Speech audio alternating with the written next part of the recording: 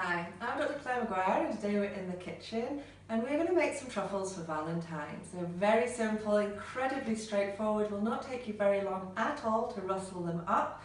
So we have here some almonds, some medjool dates and some raisins. They're going to create the base of the truffles. We're going to flavour them with some rose water and then we will decorate with chocolate, because obviously we do chocolate if it's for Valentine's Day.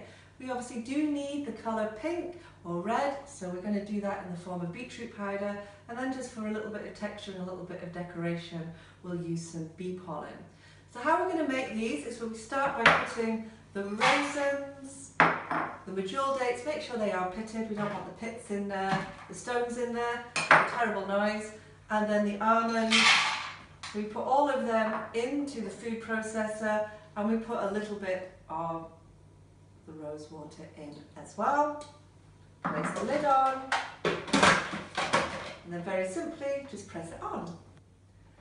So once you've finished with the food processor, you take the lid off and you'll be left with a very sticky texture. So this is what you're wanting to create, a nice sticky mess, so that when we create little balls or the truffles, it will stay together really easily. So you're just going to take a bit off, roll it into a ball, so just between the hands, very simple, it's very therapeutic, it feels very nice.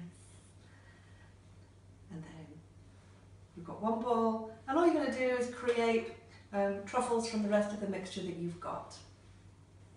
Okay, so once you've got them all rolled, we'll just stick them into the various powders. So in this case, we're going to put it in the chocolate. You're going to roll it in the chocolate. So as you can see, you've got a nice coating on your truffle.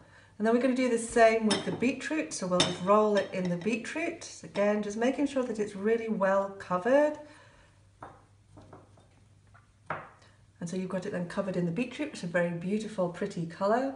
And then we're going to take the one and we'll stick it in the bee pollen, and you're going to have to really press the bee pollen in just to make sure that it sticks. The bee pollen creates a really lovely texture as well as a taste, and so we kind of create that. I am kind of losing the shape of the ball, but that's fine, because once you've got it you can always just pick it up and then just reshape it, and so that bee pollen stays nicely in.